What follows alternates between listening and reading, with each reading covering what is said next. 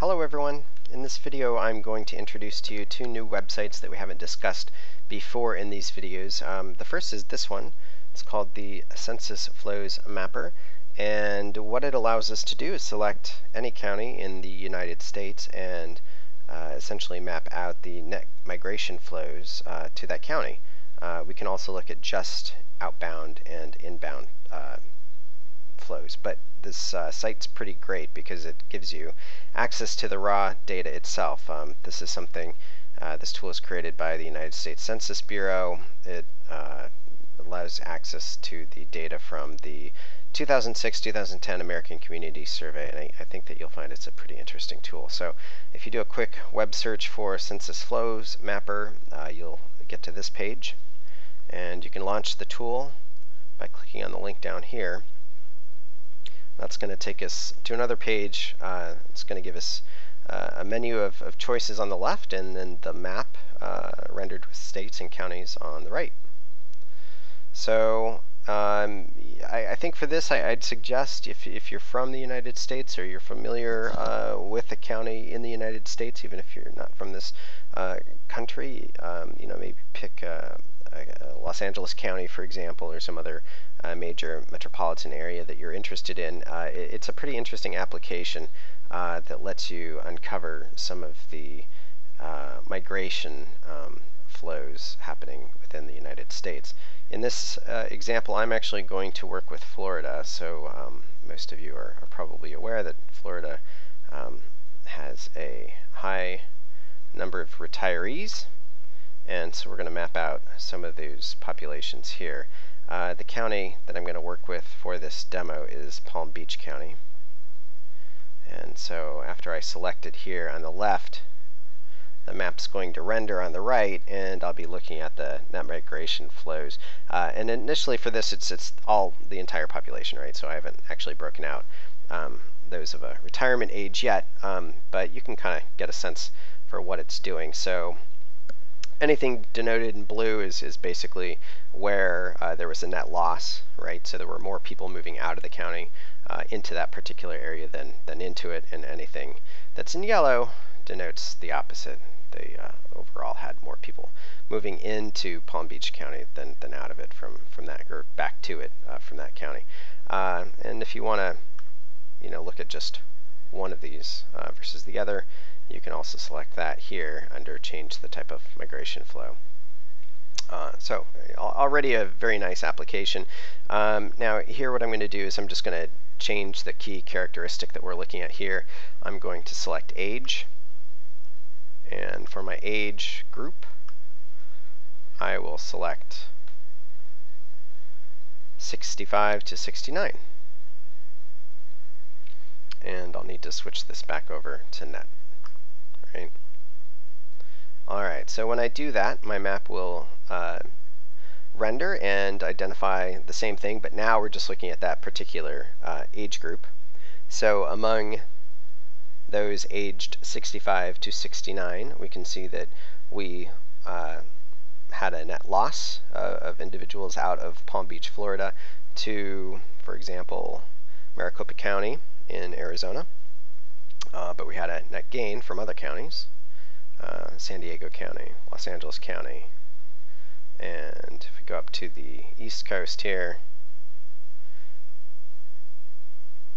we'll see some other examples, Suffolk County, for example, in New York.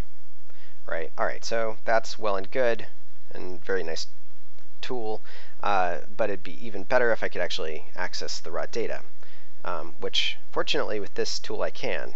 One of the more frustrating things that I've encountered is that oftentimes when various local, state, or federal government agencies publish statistics and claim that it's open data, a lot of times they still kind of lock it down in a PDF, right? So you kind of have to go and try and strip out the data from a PDF and rebuild the tables. That's not the case here, which I think is a real benefit of the site. The U.S. Census has actually given you access to the raw data. So if you click on this button up here, Display Data Table, you'll get this pop-up, and we're looking at the data associated with the map right here. And then the really great thing is I can just click on this button right here and export it right to Excel, and that's all I have to do.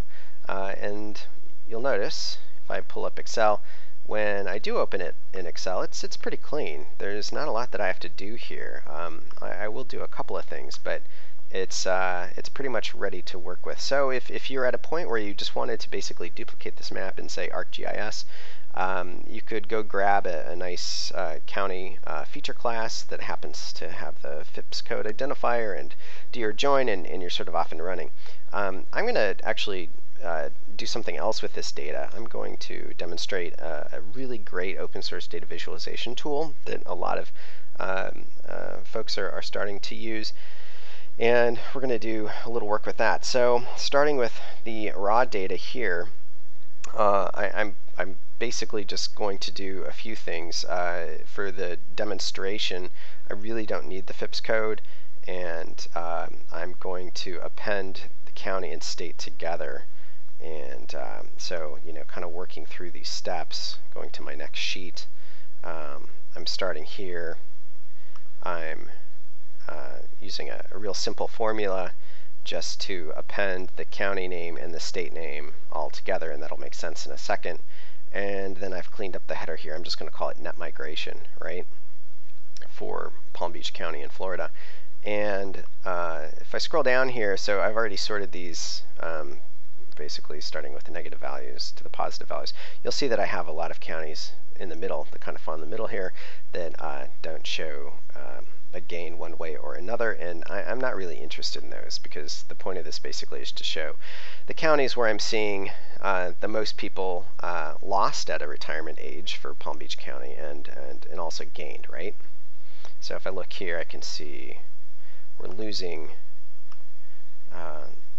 folks in the 65 to 69 age range, primarily to other counties in Florida, but we'll see Ocean County in New Jersey happens to be one that's not a local county. And then if I look at the opposite side of the spectrum here, I'll see that Nassau County and LA County are where we're seeing the most inflows from, or net inflows, right, in this case. So taking it one step further, I eventually want to get here, where all I'm looking at essentially is the state and county and the net migration field, right? All right, so let's table that for just a second. If I now introduce the second website that we're going to talk about, this is DataWrapper. DataWrapper is an open source tool that lets anybody create these really, really great data visualization widgets, for lack of a better way to describe them. You can sign up for a free account. All you have to do is give them your email address and basically create a password and verify your email address, and that's really it. If you want to learn a little bit more about this project, you can go down here and click on one of these links, but it is an open source project, which is great because it really opens up sort of the possibilities that you can do with the tool. So if if you're into this and you're into coding, you can go and do some real customization on the way that the data interacts and all sorts of great things. So I obviously already have an account set up here. What I'm going to do here is, now using that data that I've grabbed from the Census Bureau, I'm just going to click on Create Chart here at the top, and this really couldn't be easier. I'm going to select my data from my spreadsheet that I've cleaned up a little bit and paste it into this first window.